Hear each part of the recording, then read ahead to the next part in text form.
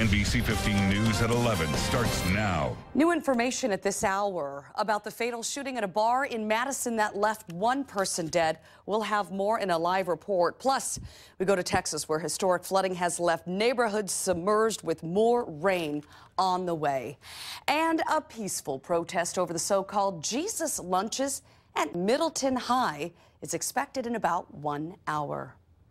This is your Weather Authority forecast. All right, let's take a look at that weather forecast for you. You can see on the radar screen things lighting up a bit. We do have some showers west and south of Madison now, very light, but occasional light showers expected during the afternoon, evening into tomorrow as well. Right now, as you step out the door, it's cloudy, 51 degrees, east winds up at 14. And we have rising pressure through the afternoon hours. We will top off at about 60 today with those occasional light showers. We're not going to get much, certainly less than 1/10 of an inch in most spots. We'll talk about that in more detail, though, coming up. Charlie, thank you so much. We'll go right to our big story now. One man is dead after a shooting early this morning outside O'Grady's Pub in Madison. That pub is located on Mineral Point Road, the 7400 block. Here it is on your screen. Police are searching for the suspect who shot and killed the victim, who we are told was 30 years old. They know there were witnesses, but they say no one is talking. We know full well there's a lot of people that knows what happened here. 15 to 20 people to be exact, says Chief Mike Koval, who all know one another. Shortly before this disturbance took place, about half of their party went outside where the ensuing gunplay then took place. At least 8 shots were fired from at least 2 different weapons, leaving one man dead. There was multiple parties in and around, parties fleeing, and at the end of the day, we have one more individual at age 30 dead owing to gunshot wounds. Koval says his biggest challenge is now finding out who pulled the trigger. There's a number of people that have been in and about this scene that have some sort of nexus to the gunshots and certainly to the victim. While they're pursuing a number of leads, they're struggling to get witnesses to talk. A lot of the people who we've stopped, detained, or are persons of interest don't know nothing about nothing. And it's that sort of level of detachment, or in some measure, I can only equate it to there's an axiom out in the streets, snitches get stitches. His message to those who know something: step forward, step up, and step out and tell us what happened and who did what to whom. Now, one other man was grazed by a bullet during the shooting this morning. He was taken to the hospital and released. Reporting live in Madison, I'm Meredith Barrick, NBC 15 News. Meredith, thank you. Also this morning, Houston and surrounding counties are in a disaster zone. That city soaked after rains triggered historic flooding. NBC's Janet Shamlian is in Houston now with more. It was an unprecedented rain event in Houston, as much as 17 inches overnight, triggering flooding like the city hasn't seen in many years. And the fact is, it was so widespread. The warning from the National Weather Service was the largest flood warning that it had ever issued. 6 million people in the path of danger. Today, the death toll stands at 5. All of those came from vehicles that had gone into high water at the height of the storm.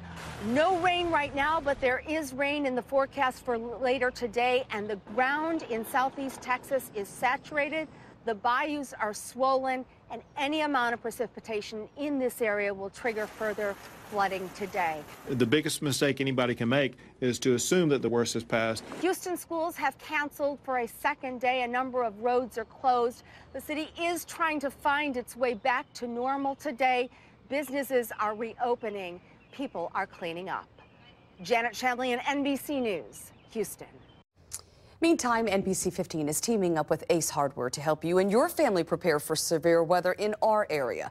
NBC 15's meteorologist Brian Dukes will be at the Ace Hardware in Monroe tonight. If you cannot make it out, you'll have 3 more chances to get your weather radio programmed by Brian. There's a list of those dates and locations on your screen. A grass fire is to blame for a power outage that affected thousands in Madison.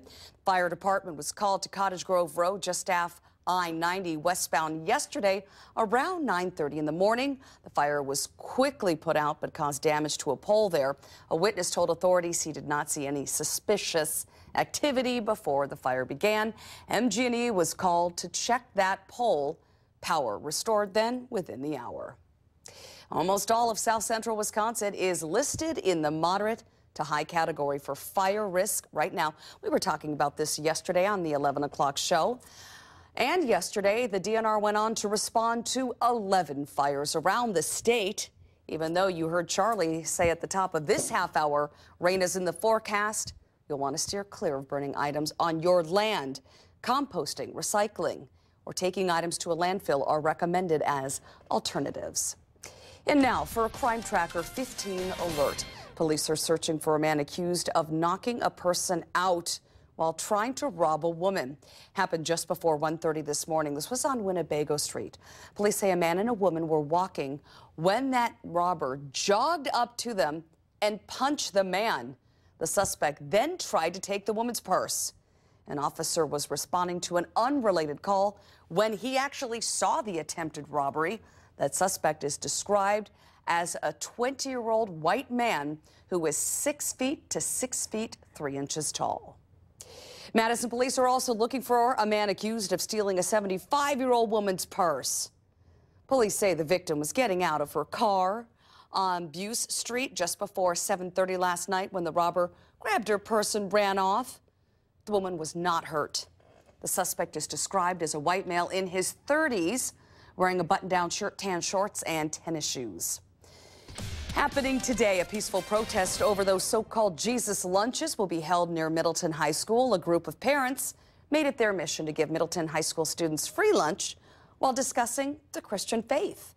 Well, the lunches have grown, so they were moved to Fireman's Park, which is basically right next to the school. The Middleton Cross Plains School District leases that property, and the district is calling for an end to the lunches. The feedback we've gotten has been on both sides. Some parents are very concerned and stating, why don't you just let the Jesus lunch go forward? It's no big problem. It's part of a public park. They don't generally address the problem with the lease, or they're not as aware of that. NBC 15 obtained a copy of the lease agreement, and it states the school district does not have exclusive use of the leased premises.